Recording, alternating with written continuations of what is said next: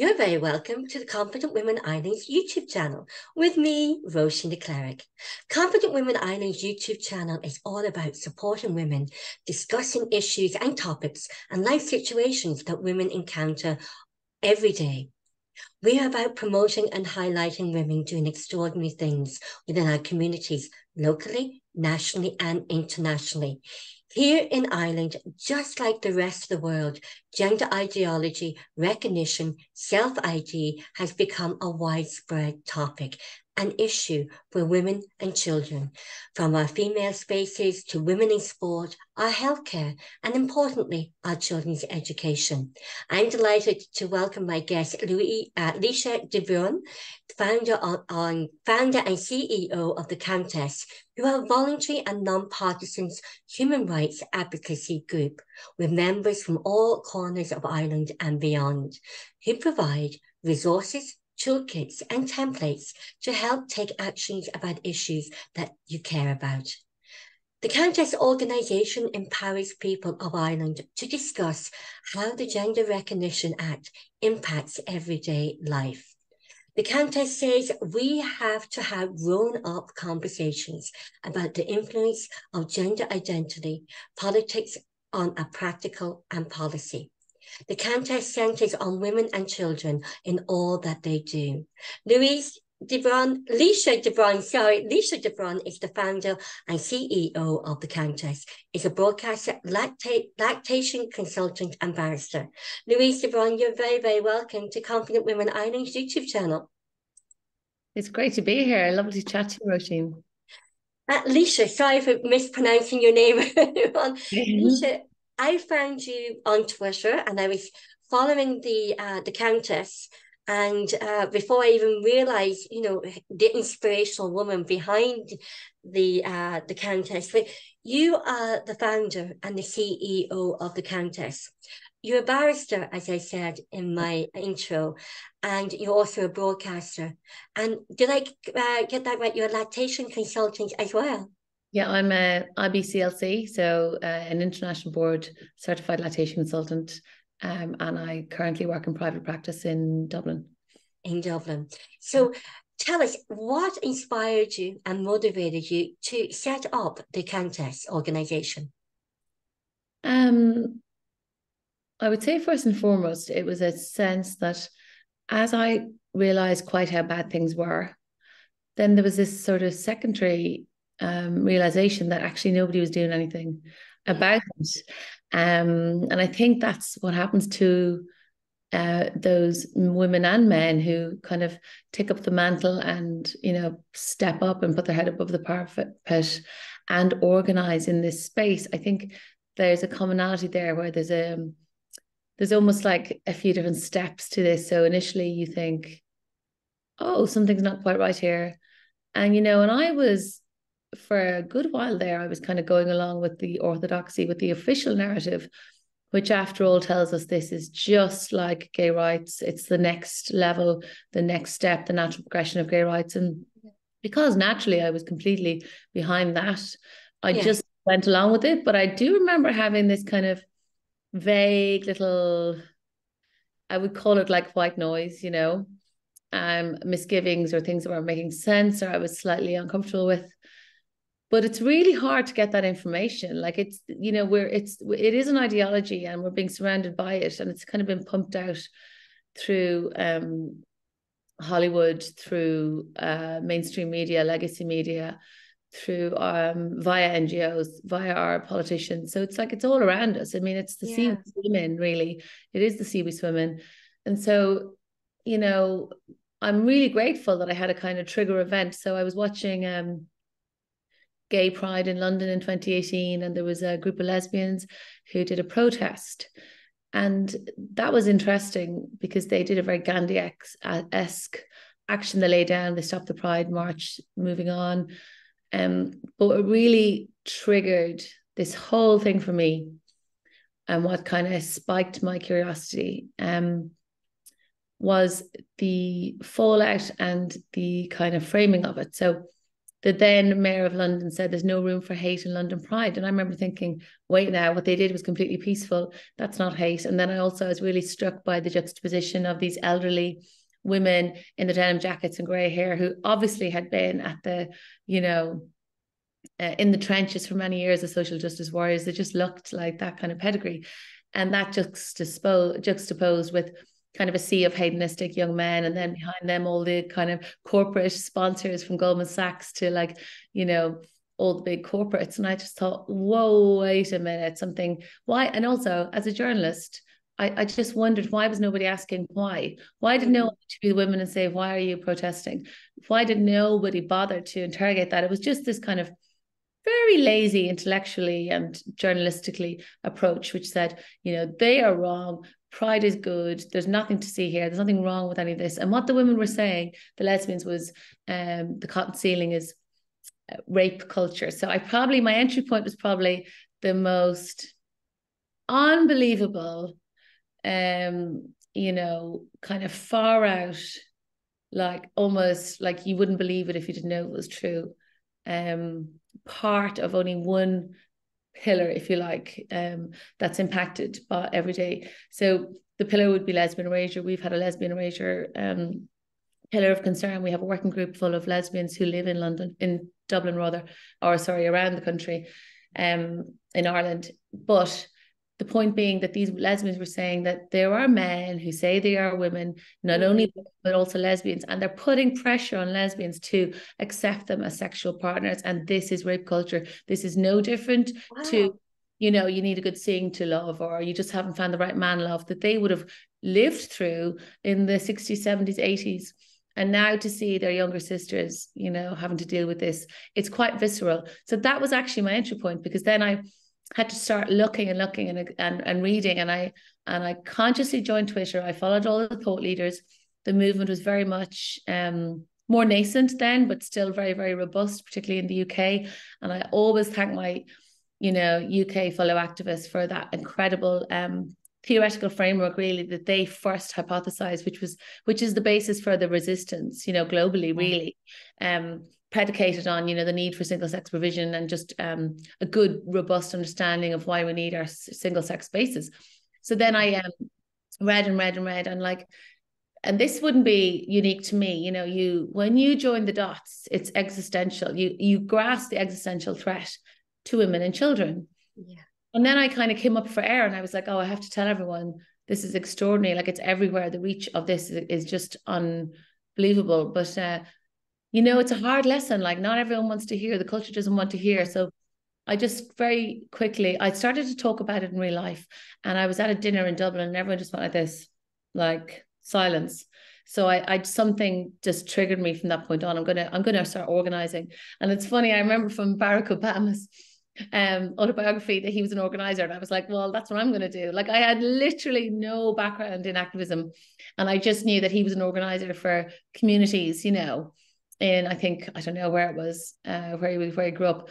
And then I think laterally in Washington, in DC. But I was like, that's what I'm going to do. I'm just going to gather people around me and decide on our aims and objectives and just try and do something.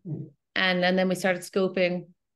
We scoped really hard for a good 6 months secretly on Zoom. And I think that has really served us well, because we were very clear on who we are, what we want, how we're going to approach this. What our red lines are, what we will discuss, what we won't, even our language policy. Like, are we going to say trans women? Are we going to say trans identified males? Like, how are we going to approach this? So we've had a very thoughtful approach from the start, and a very kind of robust, intellectual approach. And it's been very careful and disciplined online. And like, I'm happy to say, because of that, policymakers are now working with us, across a few different areas of this. And like, that doesn't happen magically. You have to earn their trust, I think, is how I'd put it.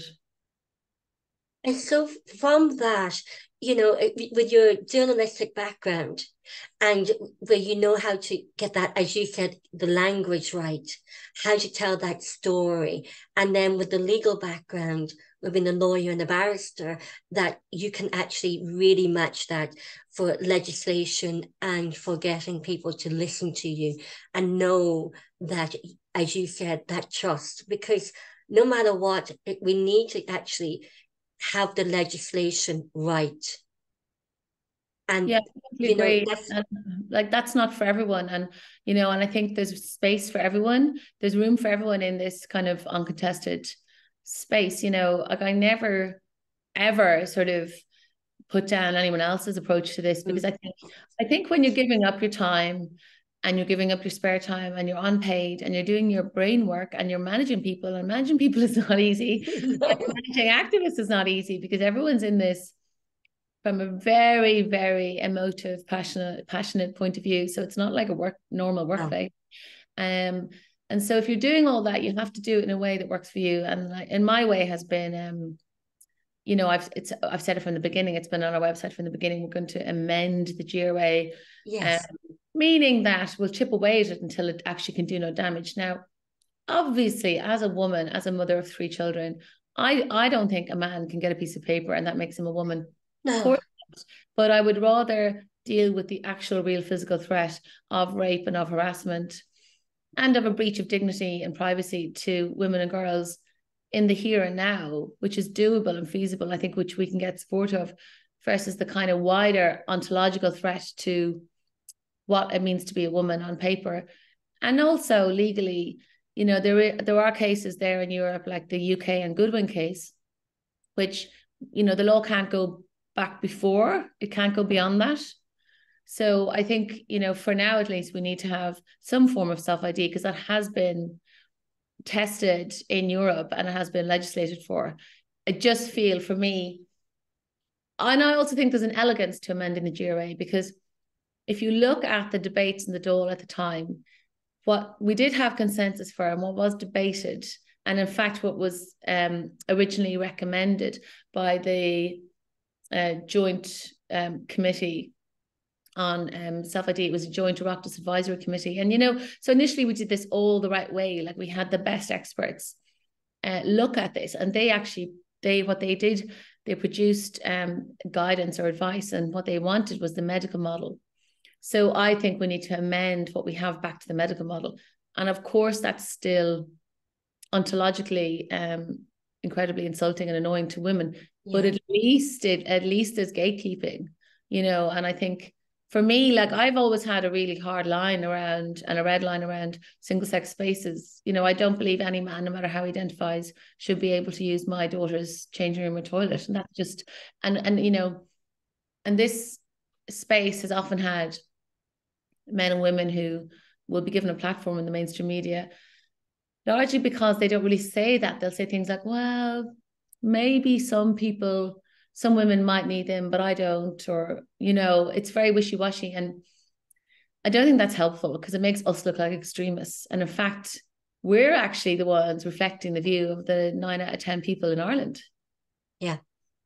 And two, when you think the Gender Recognition Act in 2015, it's just sort of like sneaked in very quietly, because an awful lot of people, even politicians, said they didn't know what they were actually even legislating or bringing in at the time. It was very ambiguous. But, what is, from your perspective, what does the Gender Recognition Act of 2015, what does it specify about gender identity here in Ireland? So basically, it's quite extraordinary piece of legislation. So, as someone said, Lucy Hunt, who I've worked with, she's a campaigner based in Scotland, and I was at a briefing with her in the House of Lords, and we both spoke. But she said at the time, I've never forgotten this, like, if you're gay or lesbian or bisexual, you don't get a piece of paper from the government. No. It tells you you're... and so really, if we take a step back, like, what is this about? It's like a laying of the hands from the state on a person. Firstly. Secondly, like, does it even do what it's meant to do? Because actually, will it even get you into those spaces if that's what you want?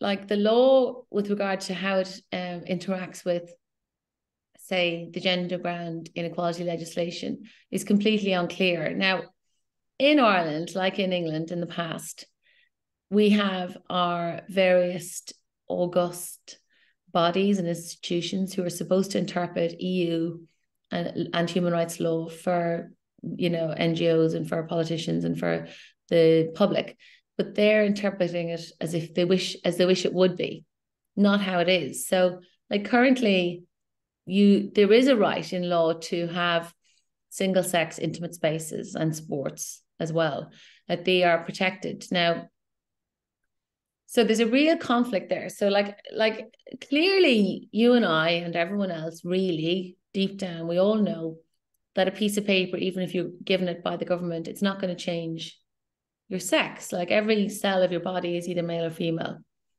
Now, if there are men who want to put on dresses and makeup and present as women, like when we ran a poll 2.5 years ago, that's what it showed. And I was heartened by that. You know, people in Ireland are very tolerant to you know, that live and let live thing.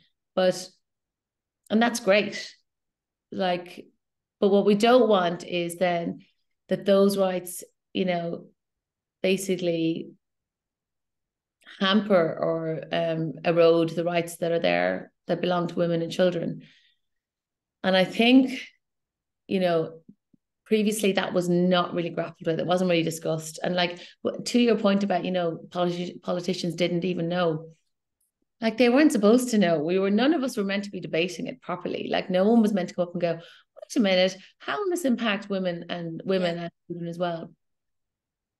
So I think that was certainly intentional for sure.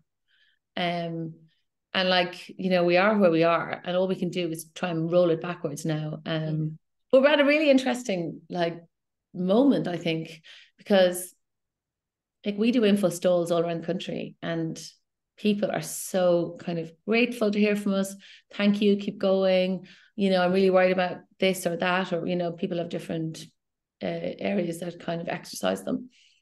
And because we cover everything, you know, we're covering the transitioning of young people, medical transition, lesbian erasure, sports, prisons, you know, single sex provision, like the whole thing we cover, language, legislation.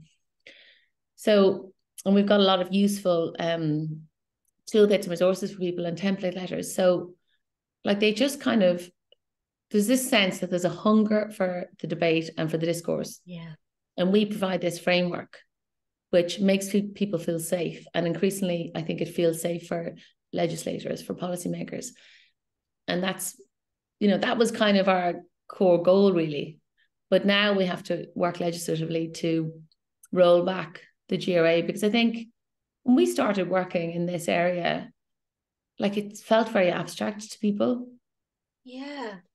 Whereas now it's like, okay, it's coming to your home, and it, you know, and it will, the thing about this ideology is like, it'll, you know, it impacts the most vulnerable the most, I feel. Whether that's a woman in a homeless shelter in Rathmines, whether it's a woman in the Doka Centre in Mountjoy or the Women's Wing in Limerick, that's who it impacts. And then as well as those women who've had really hard lives and are highly vulnerable, you're talking about the child who's going through a traumatic or has had a traumatic event in their life, like child sexual abuse or a really bad breakup that wasn't handled well by the parents, or an eating disorder, or, you know, a whole litany of comorbidities around their mental health, who's just highly distressed and in a lot of pain.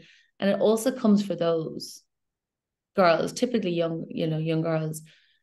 And I think that's my big issue with it. It's just, you know, it's not a positive force in society. No. It's incredibly damaging, it's destabilizing, and it chews up and spits out those two cohorts. And I will not have that happen. I will use every single bit of energy I have and brain power I have to do my best to stop it going further.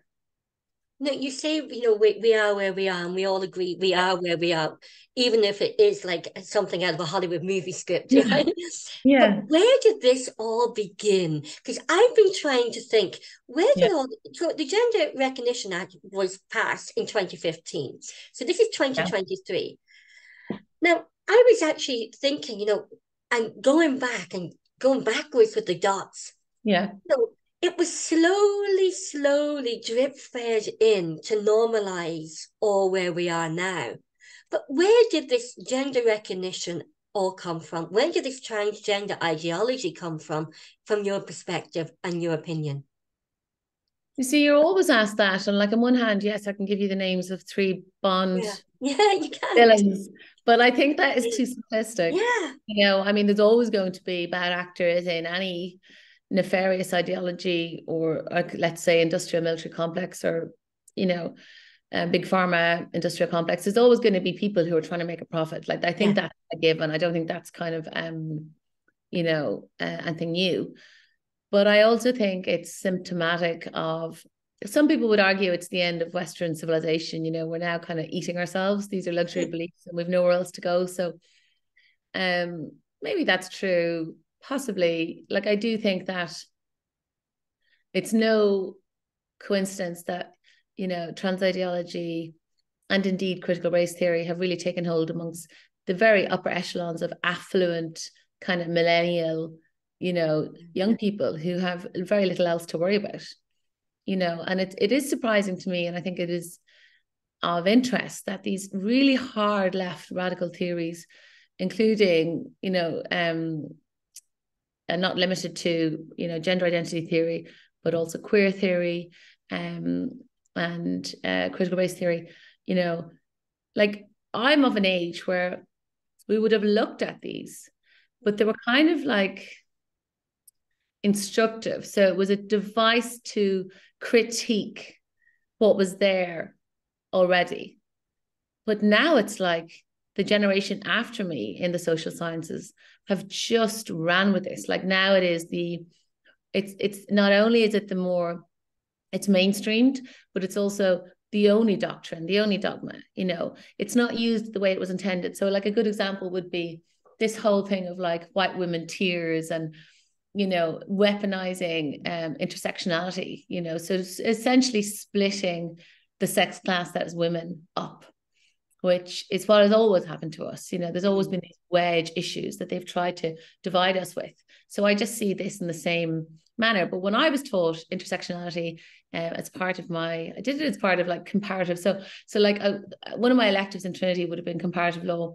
And one of the part of that curriculum, I think, was feminism. And then a tiny part of that was intersectionality. And the way it was taught was, you know, there is like this first wave and the second wave, and then there's an increasing awareness that Black women have added extra structural inequalities, which they live with by virtue of the fact of their race. So there's misogyny, but there's also racism, and these two kind of things intertwine, and it's a very specific subjective experience to these Black women. So therefore, in terms of consciousness raising, it's really important to remember that, because not everything that will impact an affluent white woman will be the same lived experience as a Black woman in a ghetto or in a boardroom or whatever. You know, it was just that kind of very nuanced intersection between race and sex and the two axes of oppression. But now the way that's taught is, or the way it's been weaponized is, you know, these white women, like they're all Karens and we just want to and all these Karens keep stopping us because they're like, you know, a nightmare, and you hear this kind of white women tears, like we just cry crocodile tears if we feel afraid or we feel someone's in our space or we feel physically threatened. And so I think this is a classic wedge tool, like the way prostitution was used or pornography. You know, like if you're one of the cool girls, you're going to think pornography is great, or lap dancing is empowering, or sex work is work. They're all wedge issues. And now trans women or women is the next wedge issue. So if you're like a lefty and you're progressive and you're one of the cool girls, you're gonna think feminism is for everyone. And that's what I've heard from younger women. And, you know, I find that extraordinary, because feminism is not, when feminism, the basis of feminism is to free womankind from oppression. And what is the basis of oppression? It is the reproductive burden, it's male violence, it's, you know, inequality, misogyny, all of these structural constraints that we live with. Yes. And it's funny, the thing with the trans agenda, like I feel like for so many women, I don't know if you remember Everyday Sexism, it kind of predated the Me Too movement, but it was the English Yes. version, and it was very powerful. Yeah. And I think a lot of us, you know, read that website and then read the book and thought, gosh, that wasn't just a dodgy experience. That was actually this or this, you know, it kind of reframed things for a lot of us. And I just think generally our generation of women, you know, we've just got on with it. Like, it's the classic thing. We've walked home with a key in our hand. We've texted our friend, tell me you when you've got home. You know, we've been out for a jog and suddenly there's a man there and we've kind of felt our whole body freeze. And the way it just simply does not when a woman comes. And I don't care who says the opposite. That is just a primal reaction when suddenly, you know, you're, say, running through a forest and there's a man there. And like, firstly, it's really disingenuous to say that that's not the case. And it is the case because, you know, obviously not all men, of course, pose a threat to us, but men generally, you know, do, in terms of there's only two sexes and one sex is the one that rapes and murders and assaults and harasses the other and traffics the other. So I'm trying to remember where I was going with this. Yeah, I feel like our generation, like, we've put up with so much, you know, Yeah. we've made great leaps and bounds into the workplace and into and you know, towards equality, but our actual vulnerabilities and also our gifts to the world, the fact that we birthed humanity, that's all kind of been almost small sized. We've just got on with it. And now the fact that a man can put on a dress and say, I'm a woman and I should be on that board, I should take the place of a woman on that board. Or, you know, I remember doing this very angry piece to camera outside the Dáil last year on International Women's Day. And like this well-known violence inciting activist for Tenny, who has called for, you know, harm against women, physical harm against women, who is really an agent of incitement of hatred against women. And, you know, he was platformed as a woman. And I just thought, God, for God's sake, like, when do we say enough? So I do think we've reached a tipping point. I think enough women in Ireland are saying no. Like, we've actually put up with a lot here. And it's, of course, as Irish women, we have so much in our lineage, you know, epigenetically. I'm sure we carry all that trauma from the mother and baby homes and everything else that's happened to us because we were Irish women. And women were we were whitewashed out of the photographs of the 1916 and 1921. We were just airbrushed out of them. And then women, you had the marriage bar, you had the mother and baby homes, the Madeline sisters, we had the cervical check. You know, it just seems to be a constant sort of issues around women here in Ireland, especially since the foundation of the state. And sometimes I think feminism has changed. You know, if we were talking about feminism, to me was, again, like the suffragettes, like you were saying, equality, equal pay, you know, and being able to have that equality to vote or speak up. But then I noticed that, you know, when I was on the radio, I was interviewing everybody, and I thought, I was very sort of concerned when I was interviewing around the Me Too movement. I thought, well, something here's not adding up for me. You know, it seems to be coming from Hollywood. It seems to be manufactured. And I just found that this new wave of, for me, my opinion is, this new wave of feminism is manufactured. And there's something not right, and it's manufactured. And to me, it's a different kind of feminism from what I grew up with when I was growing up. When I was growing up, we had lots of local women who were like really role models within our community. And then that seemed to be diminishing, and where role models were reality television stars. They were singers, they were Hollywood actors, or they were influencers. And for celebrities just being known as a celebrity for not doing anything.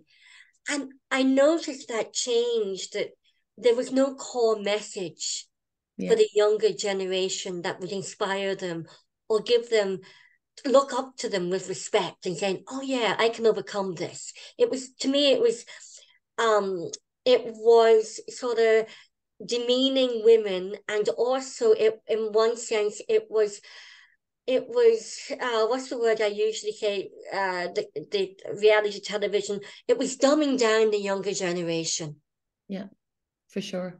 You know? I think part of that is liberal feminism, you know, which we're both really alluding to, which is this idea that, you know, we are not a sex class. Mm. We're all individuals and we can just do what we want, and there's nothing you know, there's not a kind of commonality. Yeah. And I think, you know, like that's the case with something like, say, Margaret Thatcher. Well, did that help women in England rise up? I don't think so. I mean, I think she just was a female leader. Now, that's not to say that we shouldn't celebrate female leaders. Like, I got into huge trouble with a very few people who were very annoyed at me because I said R.I.P. Queen Elizabeth from the Countess Twitter. And obviously, speaking of female leaders, you know, you get it from every angle, because I remember the first time I went on RT radio, I was told, oh, why did you use the Countess as your figurehead? Because do you know she shot so-and-so? And I was sorry afterwards. You know, I just said, well, she was an imperfect heroine perhaps, and you know, you don't have to be a perfect hero. No. But she was a role model, and she I found out was afterwards that she hadn't actually shot. It was a complete to your point of whitewashing or erasing women and their roles in actual revolution. There was also an attempt to smear her. So contemporaneous accounts do not place her there, and she couldn't have been there. So that was completely made up retrospectively to, you know, essentially create a bad news story around her that would attach to her, latch onto her. I don't think it's really worked though. I think she's just largely, some people have an issue with her, but she's I think largely kind of adored by the Irish people. And it is that idea of being a female leader. Mm. You know, you don't have to be perfect. You know, you don't have to be, I think men are judged in a completely different way. Like, I mean, perhaps she wasn't, you know, Earth Mother, but I don't think men are, you know, judged in that way if they go on to do the sort of seismic things that she did, you know, being the first ever female minister in a modern day democracy. You know, that was extraordinary. So she is our figurehead. I've absolutely stuck to my, you know, guns, for want of a better word. It's a minefield. But you know, so many people have so strong opinions about the logo and the branding, and I just love it. You know, I love it. I have one of your t-shirts. Yeah, I mean, just look at that beautiful. I'm a really visual person. I'd like to think I'm a creative, and I just love that calming Art Deco font. You know, and it's kind of her era as well. Yes. And I just think that, and that picture of her, so you know what it's taken from. Everyone knows that famous photo, but we had an artist who supports us hand draw it. So you know, it is a beautiful piece of art, you know, like even with branding.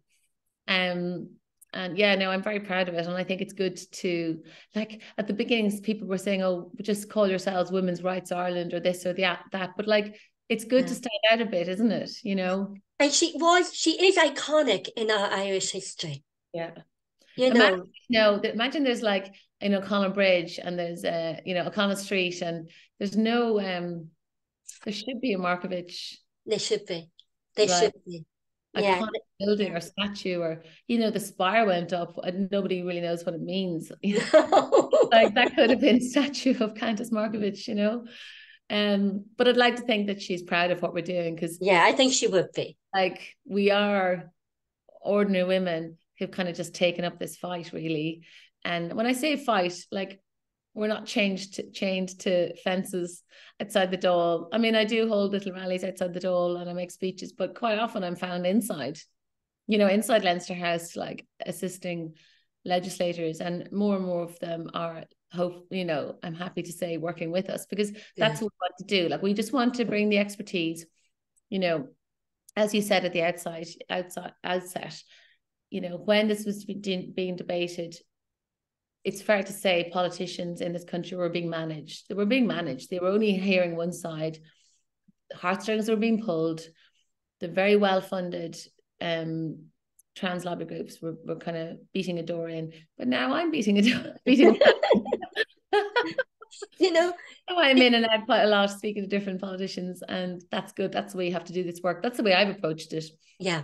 You know, just offering that expertise, because God knows this is like doing a PhD, because it's so, you know, it is fairly esoteric, you know, and you kind of have to grapple with, you know, things as diverse as sports science, endocrinology, you'd probably need a fairly good, maybe it could be just intuitive, it doesn't have to be theoretic, but, grounding in sort of feminism theory, like just to understand what I just outlined at the beginning, the basics of why we need single sex provision.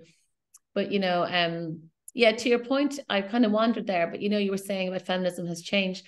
Like it's certainly changed from second wave to liberal feminism, which is individualism, which says, Kim Kardashian, as long as you're making money, you're empowering yourself. I think that's true. It doesn't lift other women up at all.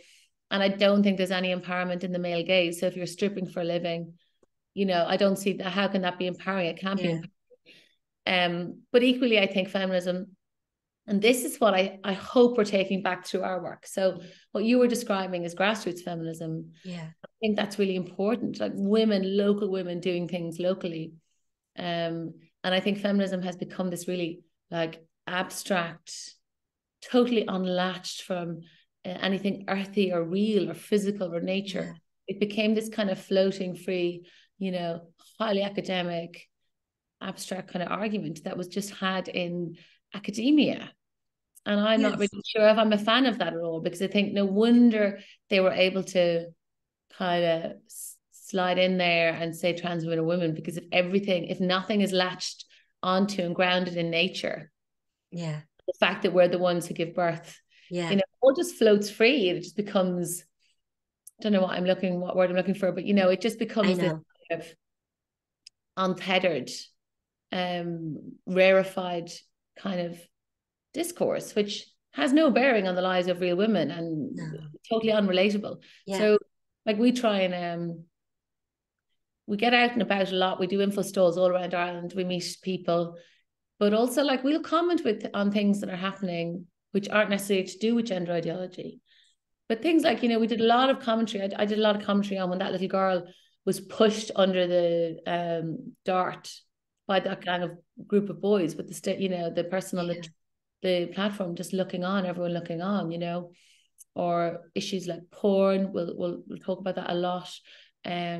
Male violence against women and girls in general, and just generally the lives of women and girls and children in Ireland. But another issue that's important as well, which I think people are starting to really get, is the impact this is having on same-sex attracted people, so gay, lesbians, bisexuals, because, in the classroom where there's a young person saying, I'm trans, they're highly likely to be gay, in fact, higher than 80% chance. And so what that means is that we're actually, if you follow the logical conclusion, and that young person takes puberty blockers and then cross-sex hormones, they will become sterile, ultimately. So therefore, what we're talking about is, eugenics of gay people. And, we've said that from the beginning, and we got a lot of flack for it, but I stand over that. And equally, I stand over the fact that a woman or a girl, obviously a girl, slicing off healthy, functional is mutilation, and it breaches every code of ethics in medicine. Yes. Where is the, the moral integrity of a doctor taking off the young breasts of a young girl, a young woman? And also, I've heard stories of young women going in and saying they want a hysterectomy and things like that. And I'm going, that's unnatural. It's mutilation, and it's child abuse, in one sense. And you're a lawyer and a journalist, and I keep telling everybody, there must be lawyers and barristers waiting in the sidelines, waiting for even for us speaking out. We'll be labelled far right, which we're not, which is again a label that the lobbyists have put onto people who speak up, show up, speak up, and stand up for women's rights. It's as if women's rights now has become a dirty word, and feminism has become a dirty word. And it's taking us women to really stand up. And a lot of people are saying it's taking bravery. And you're brave, because women have been silenced through all this transgender ideology. And for me, that's really against, and feminism is that women are silenced. And that concerns me. And I think, again, the education, the young children, been indoctrinated about transgender ideology through education when that's the parents' role. What's your opinions on them? I feel really strongly that, we have to do everything in our power to stop a whole generation being indoctrinated, because, I think they started with prisons on purpose because they kind of took a gamble that society at large wouldn't really care about these women who, after all, are so utterly dehumanized by the time they've got to prison and are incarcerated. They have no voice, they have no agency. They are at the very bottom of the heap socially. And so it's like a kind of test ground for them.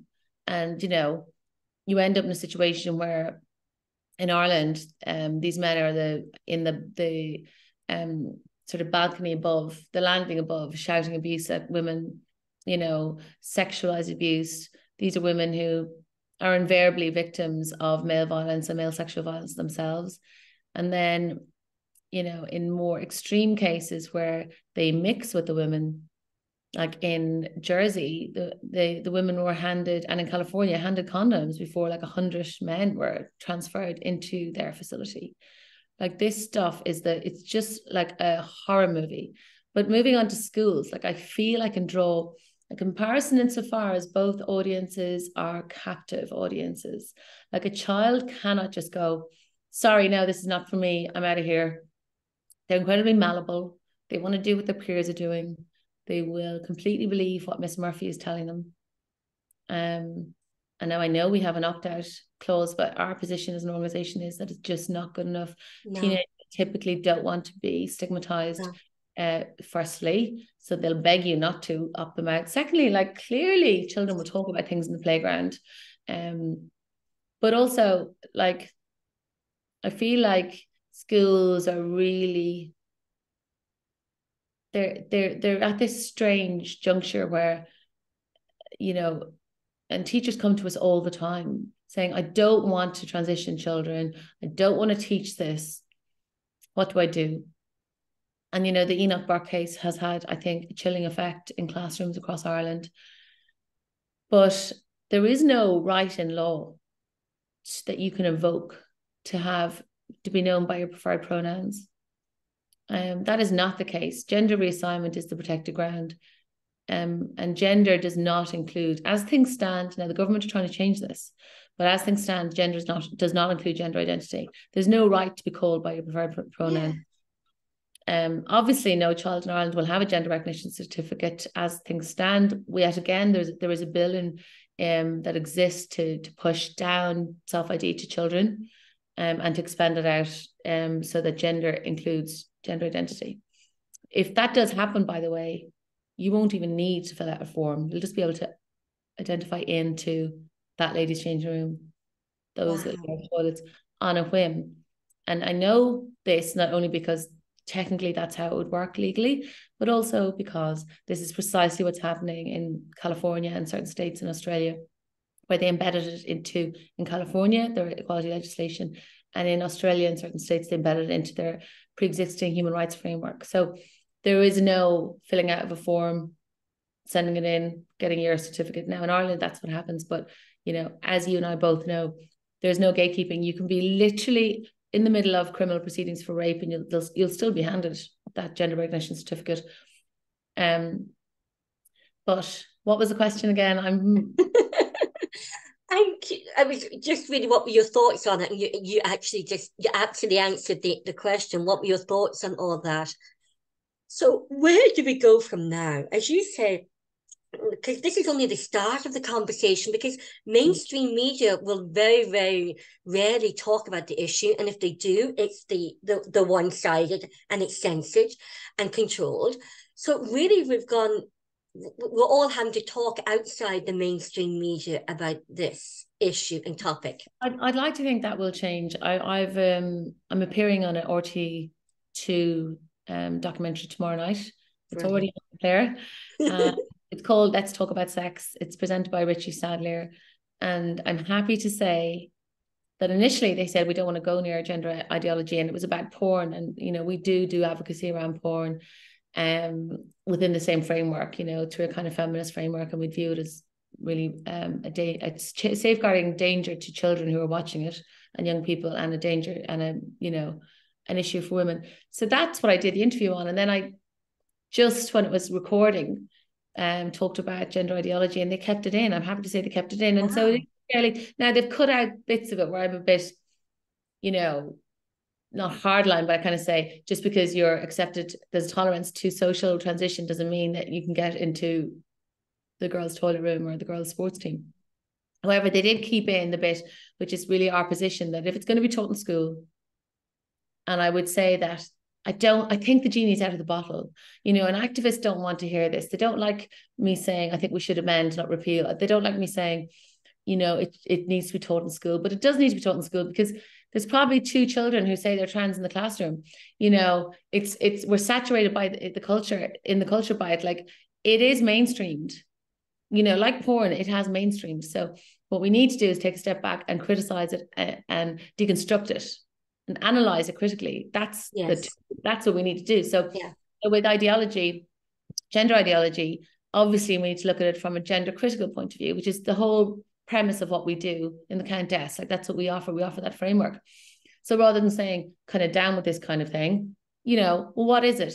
Why is it harmful to the rights of women and girls? Clearly, my view is, and that this would be the gender critical view, like up until a moment ago in the culture, everyone agreed that for women and girls to have a life outside the home, they needed certain things like their own sports and their own toilets and change rooms, and perhaps in some cases their own special lists. So that's why we have things like, female-only prizes in literature or whatever, just to try and overcome the structural inequalities and the threat of male violence. Yes. And so if we do away with all those measures, well, we no longer have equality, and we've lost all those rights that our foremothers fought for. Some of them died for. We're just going back 100 years. Yeah. And about trying to make that argument, to make people see that, this is not some sidebar. No. It is a radical reordering of all of society, and it impacts every part of society. If your child, like, people in Ireland do not want their daughter tackled by a boy on a rugby pitch or a soccer hockey pitch. They don't want their daughter running the gauntlet in mixed sex change rooms. They don't want their child told there's hundreds of genders, you can be a boy or girl, neither it. It's not practical. And it's dangerous. It's hugely destabilizing. It's a complete attack on the rights of women and children. It's an attack on the rights of gay, lesbian, and bisexual people. Like, I cannot wait for the moment. And I don't think there's going to be a reckoning as such. But, I think people who were loud on the other side will just kind of pretend they never really were. Yeah. I think that's how it's going to go. Like, I don't think anyone's going to say to me, Leisha, you were so right all along. I think we will. The women behind you will. Hopefully, that would be lovely. We will, because we're saying it already. We're saying it already. And, we're so grateful that there is women like yourself who have really put yourselves out there, which shouldn't have perhaps been the case in the first place. But through all of what's happened, and I don't think it just happened overnight. I think this was a very planned structure and marketed very, very well, and strategic campaigns, I think, through the years. I totally agree with that. Like, when you take a step back and look at how they've done this, how they've run this, how they've managed to get changes in law in how many different countries in 10 years, like, it is a masterclass, really, in PSYOP, really. Yeah. It definitely was. And I'm conscious you have to go and collect your children, like I'm a mother, like I'm all mothers. So, but Leisha, I really want to thank you for taking the time to come and speak to Confident Women Ireland, because I hope going forward now that you'll be a regular contributor to Confident Women Ireland and the Irish Political Roundup as well, because this conversation is only starting. It's only starting again. And it's only where women now have been silenced in not speaking up against all this. We were silenced for the last couple of years. And now it's about time telling women, you don't need to be silenced. Speak up, show up. I've taken all the bullets for you. Yes, you have. Leisha, Yeah, it's not as dangerous out there anymore. Like, no, but, Leisha, I was doxxed very early on. I've been to the guards. Like it was not no, easy, it's not easy.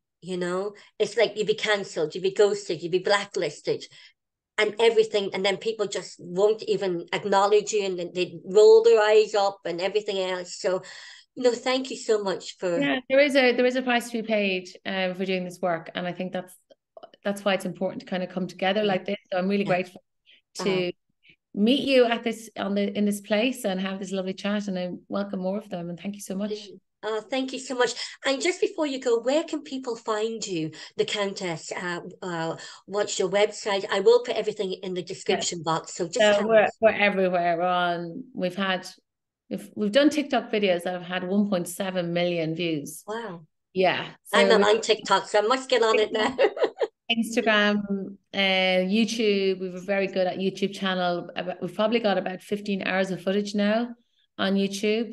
All our media is there and all our webinars. So like 3 years ago, we started doing webinars, talking to experts. So they're all there on kind of mixed sex prisons and International Women's Day and activism and campus ideological culture. Like the whole loads of different areas are covered in the webinars. But then all the media we've done since is all there. Then we're on Twitter. We've got a good community on Facebook. What else did I miss? The website, obviously, as well. The very cluttered website. We've kind of outgrown it. Any web developers out there who want to come and help us, we'd love to hear from you. Leisha, thank you so much for taking the time and being such a wonderful, wonderful role model in modern day Ireland in 2023. Thank you so much indeed. Very kind. Thank you, Thank Roisin. you. Bye. Bye.